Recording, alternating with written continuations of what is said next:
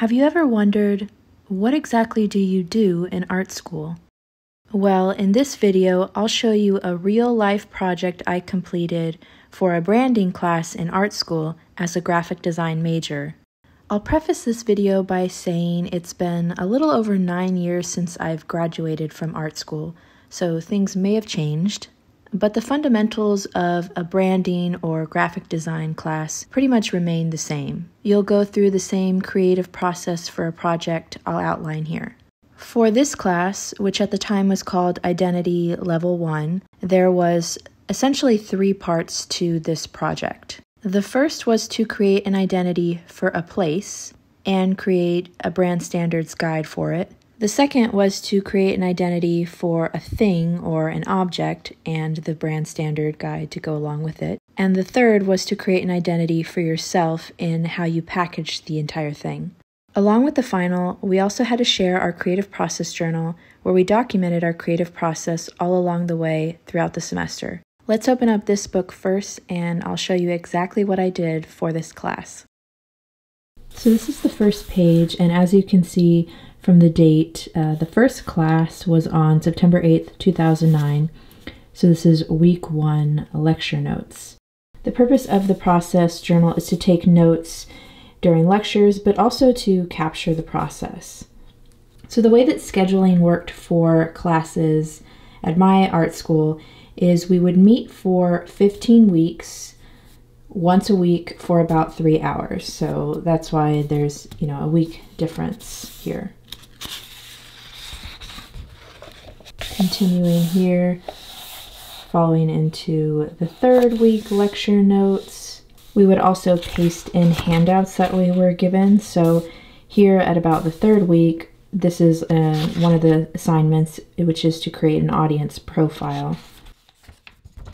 You'll see later on in the final visual standards book how this turns out, but this was a guide on how to go about thinking of those. And here is how I started to put together my audience profiles for the first part of the project, which was to create an identity for a place, and I chose the Enchanted Forest. We needed to work on creating basically profiles for 8 different people that would be going to the place that we were creating an identity and logo and visual system for.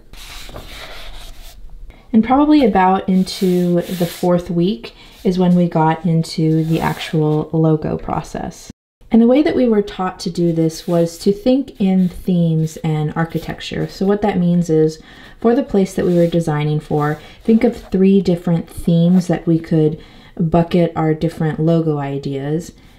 And then the 3 different types of logos, meaning icon, a logo type, or a combination of the 2.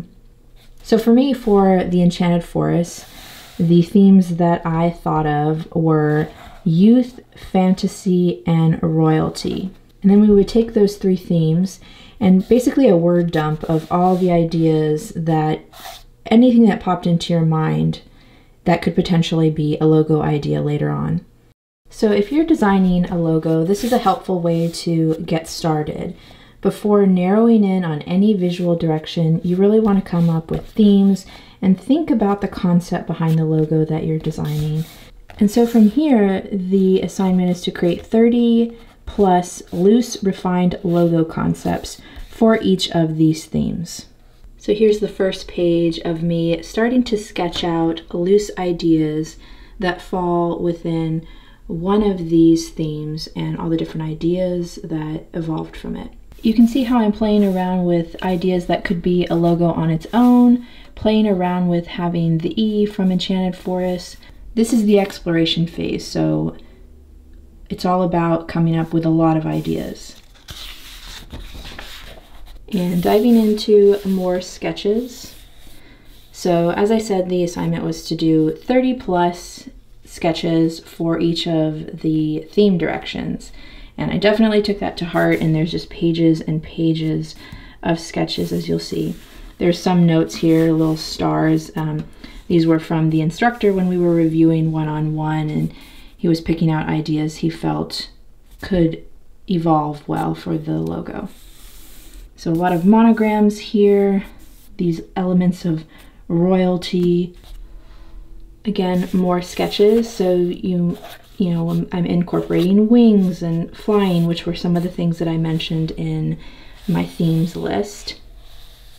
These are the more fantasy themed sketches, so thinking about trees and birds and loose elements, a lot of loose sketches here. Continuing with similar themes, I had mentioned dandelions, so you'll see a lot of these elements coming in, really focusing on the lowercase e, stars, diamonds, and combining E and F in this script, or combining it with the entire name, like here, Enchanted Forest. More sketches. I don't really remember where this came about, but it's probably just something that evolved from other sketches, and you can see the elements of the wings here. Again, creating something that's more of like a monogram. This could stand on its own, or maybe something like this that has the full name. These are some of my more favorite sketches that you'll see in the next couple of pages. They're more detailed, more thought out. I really loved how ornate some of these became. And yeah, this starts to, you'll see as the process unfolds that this is where the magic really starts to happen. And again, these are more notes from the instructor. He was also drawn to some of these sketches. I remember talking through this keyhole concept with my instructor, and how my idea behind it was that a key or a door, you're unlocking your mind to another place and time. So when someone is coming to the Enchanted Forest, they're opening the door to this enchanted land that they will be at for the day with their family. Continuing on with the keyhole concept, so a lot of iterations. Again, these are ones that the instructor was drawn to, and just to explore more. Diving into week 4 lecture notes, week 5. At this point, we were starting to refine ideas. So taking one of our concepts and creating more ideations, more sketches, and these were, I believe, on tracing paper, so I scanned them in and taped them in here. So again, you can see how the royalty, the ornate, that enchanted medieval type look is really evolving in these sketches. Here I'm playing around with the entire name, even started to bring in some type just to see how that would pair with a ornate E and like this hand lettered vibe with, you know, typography, just kind of seeing where that would unfold. More sketches, more refined sketches, and again, thought about pairing, you know, this script EF with like a modern sans serif, seeing what that looks like. This logo had a very youthful, playful feel to it, which was one of the things that I was going for. Again, you can see how the keyhole concept continued to evolve. And these were more sketches in that same realm. So here's the keyhole concept, but then I was also thinking about bringing in a door, and how much of the door would you be bringing in and which elements.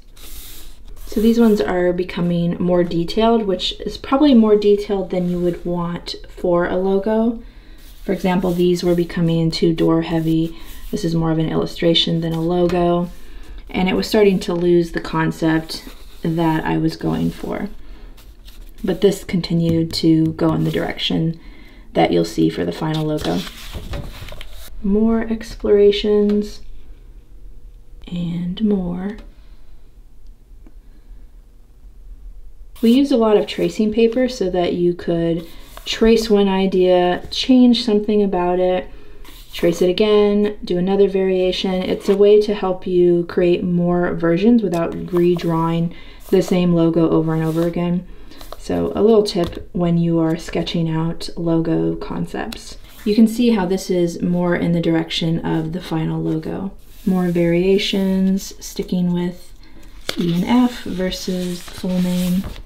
More sketches.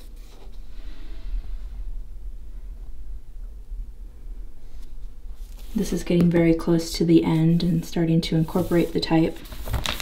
These are including ornate details, kind of using the keyhole more as an inverse shape. So instead of the keyhole being positive, you see it by the negative space these other elements create around it.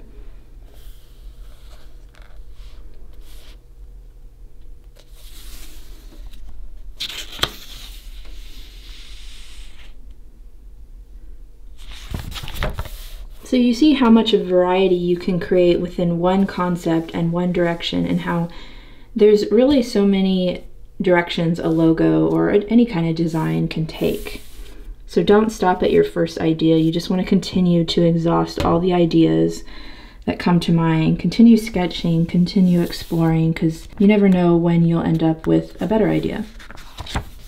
Here I am narrowing in on what will end up being the final shape for the keyhole concept. So I'm playing around with whether it's an outline or how much of it I'm filling in. And again, these are scans from tracing paper, playing with borders, and now starting to bring it into the computer. So redrawing the shapes in Illustrator, starting to add in type. Here, these are just scans of my own lettering, but eventually I do bring in type.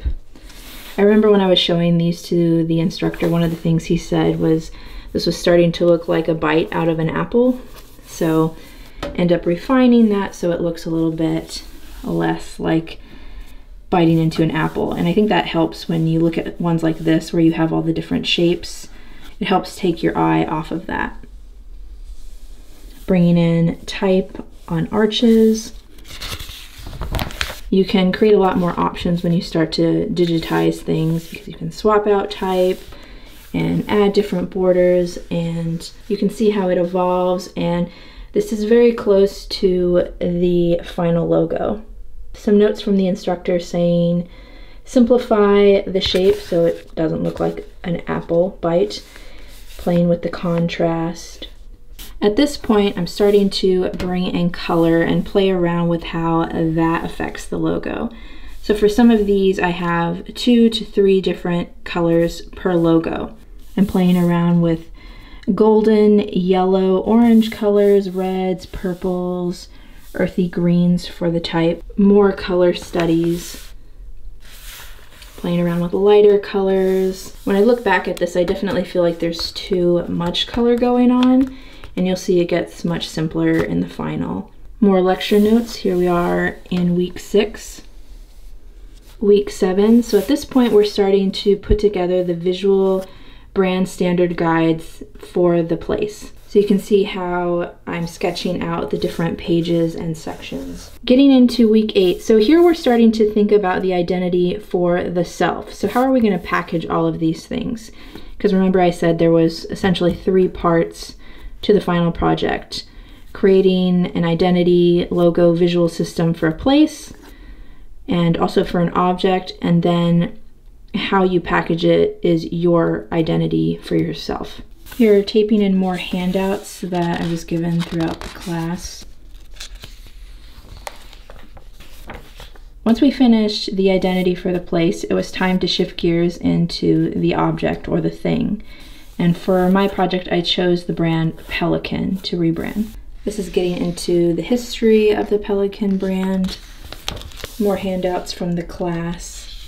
This is an exercise for the brand grid. Basically, for the Pelikan brand, choosing 9 different photos, choosing an object, architecture, texture, a person, animal, activity, chair, food, drink. And these are images that we feel embodies the brand, as is before and then the after with what my goal is for the rebrand. So you can see here on this page, these were the 9 images: the architecture, the texture, the person, the object, a chair. This is what I felt the Pelikan brand was before, and then here's where I wanted to take the brand. So something much more colorful and youthful, playful, and really attracting a younger audience of artists.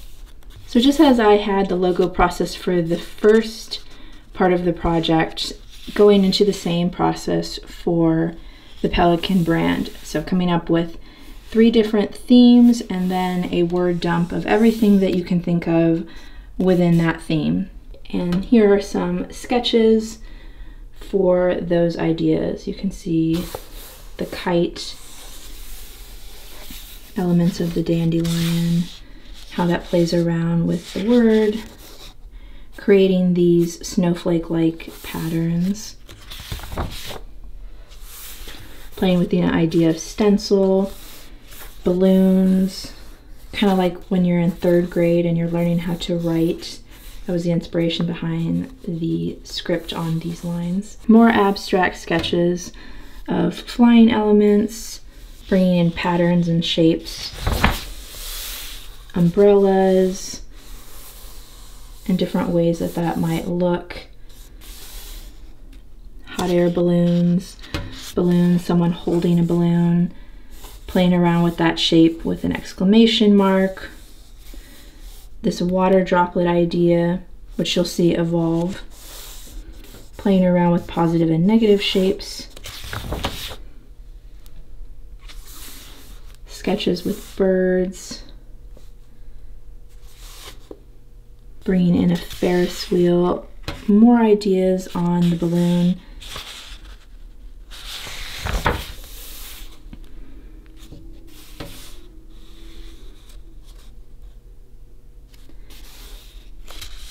More exploration.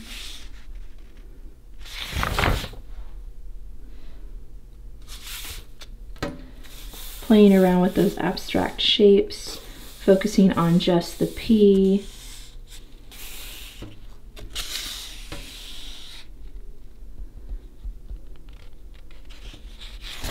You can see I did a lot of exploration on the balloon and kite idea and the umbrella, and just really finding ways to abstract it. These ones I'm focusing more on the whole and name. These are notes from the instructor. So he was drawn to this idea. Originally you saw from a previous sketch that it was like a balloon, but then I turned it upside down and it was more of a ink droplet. And so that was one that he was drawn to. Same idea, but adding a P into it. Note here that these were starting to look like the Girl Scout logo. So playing around with the idea of a balloon and ink drops.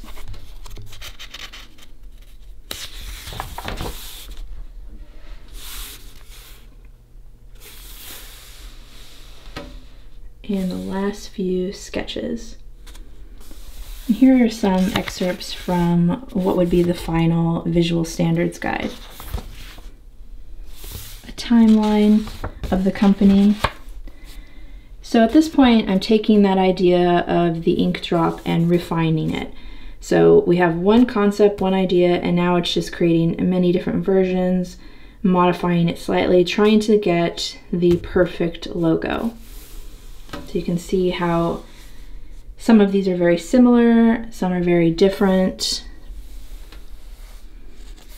You can see how, again, I was playing with tracing paper and marker and just drawing over it to create new variations. This kind of looks like the yin-yang sign. Some that are more symmetrical, less, abstracting it a little bit more. And then refining some of the other concepts as well. This was for the youthful theme. Whereas the ink drop was for the creativity and expression theme.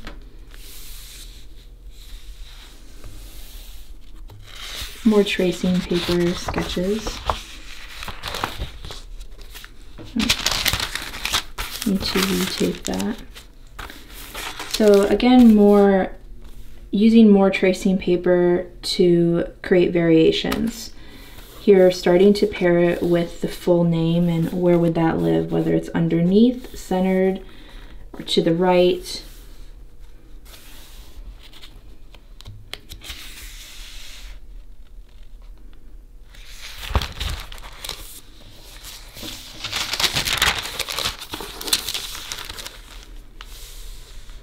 more sketches for the other concept that I was still exploring. And here are some notes where I'm thinking about creating the identity for the self element. So I would have both the visual standards for the place and the thing, and then I would enclose it in a case of some sort that I ended up creating by hand. And with that ink drop concept, I ended up starting to evolve it into an abstract version of the fountain pen nib. So you can see how that is starting to evolve here, which ends up being the final logo.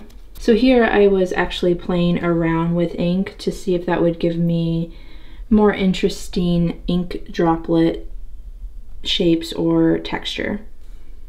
More tracing paper sketches, so taking one and just modifying it slightly, playing around with the shapes, looser organic versus harder, sharper lines and corners.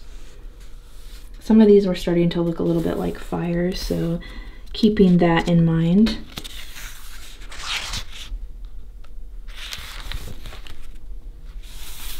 Another sketch on how that final packaging was going to look. So it would be this hard case that just folds over the two visual standard books and this belly band, rubber band that would keep it in place. So over here you can see how that concept starts to look as I'm bringing it to the computer and I'm drawing the lines in Illustrator, starting to pair it with type. And you always want to start in black and white because a logo should work in black first before you ever introduce color. More explorations in black and white. And then here I am starting to bring in color. So whether I'm just focusing on one golden, yellow, orange color for the nib, do I want to bring in something like a turquoise or a blue to add kind of like that hint of drawing ink. Again, playing around with different color combinations, type explorations. Actually, I'm not really sure what's different, but I mean, here I'm playing around with having this shape inside, but they're like really small variations. Here the text is centered to the right. And so by this point I've narrowed in on this typeface, and now I'm just exploring whether I want it to be monochromatic or I wanted to divide up the color from the logo to the type. These are early spreads from the brand standards. The timeline and history and how I wanted to lay that out. And one final element of the identity for self was creating a letterhead system and writing a letter to a potential employer. So we had to choose companies that we potentially wanted to work for. So I guess in my case, I was choosing Paramount Pictures, Virgin record label, and a design studio in Singapore, and this is some of their work. And so I didn't actually want to work in Singapore, but this just was an exercise to get us to start thinking about where we wanted to work once we were done with art school, which at this point was about 3 more years away for me. This is another art studio, Perky Brothers. I'm actually not sure if they're still around anymore, but here's some examples of their work at the time. So this was an example of the letter, designing the letterhead however you want, which also would be a business card as well, and drafting up a letter that you would write, kind of like pitching yourself to work for them. So this was the first draft and some notes from the instructor.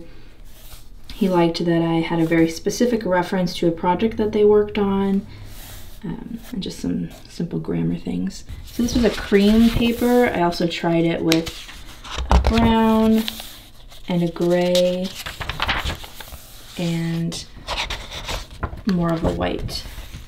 And these are some thumbnails of the layout for the final brand standards guide for the place, Enchanted Forest. This is my own personal photography. Some of this is film photography and some digital. And then getting into the standards guide for Pelikan. It actually ended up changing a lot. It looked like I was using this torn paper design element, but I didn't end up going with that in the final.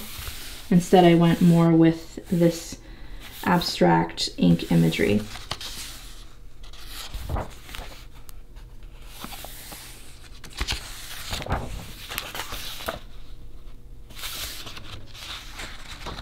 And that's it for this process journal. There was just a couple of pages left. Some more handouts about how to create the process journal.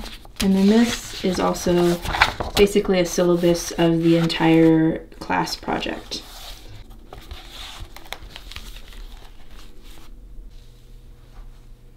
And so this is how the final packaging turned out that I mentioned that I created myself. So it has this belly band that would go over the top to enclose it, but it's a hard case cover that you would open.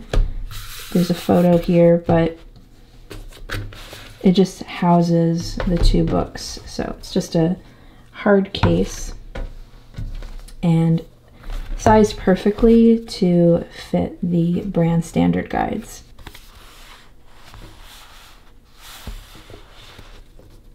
And this is how the final brand standard guides turned out for the place, the Enchanted Forest. You can see this is the final logo. Story isn't part of the logo, I just added that for the title. And like I said, this is black and white film photography that I shot myself. This is digital. It's like a very blurry photo.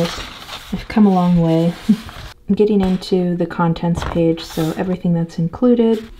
An introduction to the Enchanted Forest.